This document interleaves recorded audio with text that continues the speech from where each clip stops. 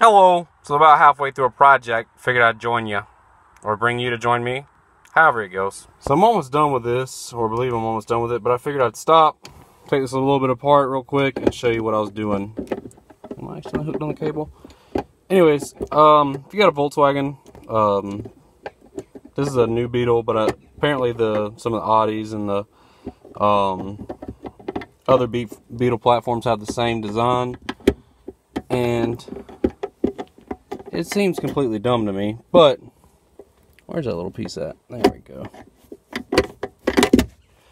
So, on the end of these cables is a little rubber piece, and it fails, and these cables are what run to the front, help you do your shifting. I got a video on me trying to figure this stuff out, but I just finally broke down, because we need another vehicle, and ordered the cable sabers from Diesel Geeks, and they have an excellent install video. And so I almost didn't do this video, but I figured what the heck, I might as well. Diesel Geek. Anyways, so I finally broke down, bought this for 40 bucks. It's pretty awesome. You do have to drill a hole. I didn't have a hole saw, and I kind of jacked my hole all up, so I don't know how easy it's going to be.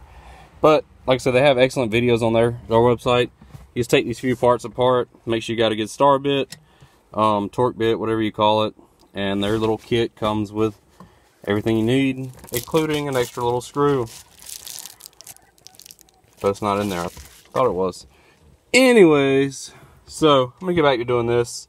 Your cable's right here, if you see that. And the idea is you slip this over here. It's split right here on the back of this, so it pops out pretty darn easy onto the ball. And then you have to have a pair of circular pliers. Picked mine up for Track Supply for like 10 bucks. Bought them months ago, never used them. Just opened them today, and not entirely certain the trick to using them and everything. I'm about to figure it out right now. So I'm a 3 on time lapse. I just wanted to make this video real quick. If you're considering or have this problem, and you've seen their videos, but you're like, of course, the company wants to sell their product. I can vouch so far it's looking awesome compared to how I've attempted to do this. If you haven't seen my other videos, I will put a link in the description, but that sounds like a lot of work.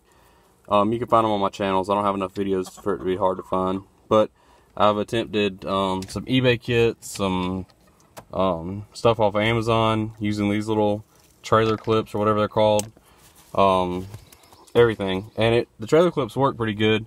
So I was trying to do a burnout and shifting really hard, and it didn't work out. Not like a concrete burnout, like on the dirt road. Not that this car isn't powerful enough for all that jazz. So I'm gonna hop right back into this, and just figured I'd bring you along for the journey. 3 on time lapse. Just wanted to add that the kit I got was actually the cable saver kit. I apologize for a brief intermission. Anyways, I need the flashlight off my phone to be able to finish this. I'm gonna try to get you where you can see this.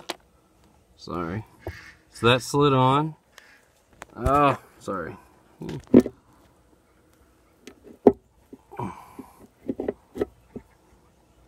Anyways, that cable's on there. I know it's hard to see. I'm about to try to get the circle clip on. That slid on so much easier than all the other ones I've tried so far. So, if I can get that circle clip on, we'll be golden.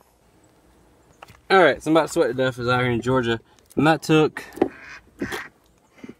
2 minutes maybe to get that lined up and everything and popped on there. Kind of blows my mind. I can't believe that I spent 2 or 3 weeks trying with other products to do that. Anyways, 40 bucks still seems expensive for a little tiny piece of plastic and a circle clip. But the ease of installation, even when my hole is all jacked up and not screwed to their specifications, world of difference compared to how I've tried to do it in the past. That was awesome.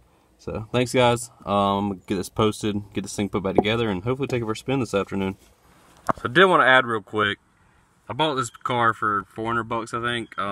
Basically, the guy he didn't pay a whole lot for it, and it went where he couldn't shift anymore. I carried it up to dealership. They were going to charge him, I want to say it was like 800 bucks or something. I don't remember. But it was almost as much as what he spent for the car, and more than what I paid for the car. And so to be able to fix this for 40 bucks, kind of a killer deal. So, till next time, thanks for watching, putting this back together. Plenty of videos. You should be able to find how to do this. No big deal. Till next time.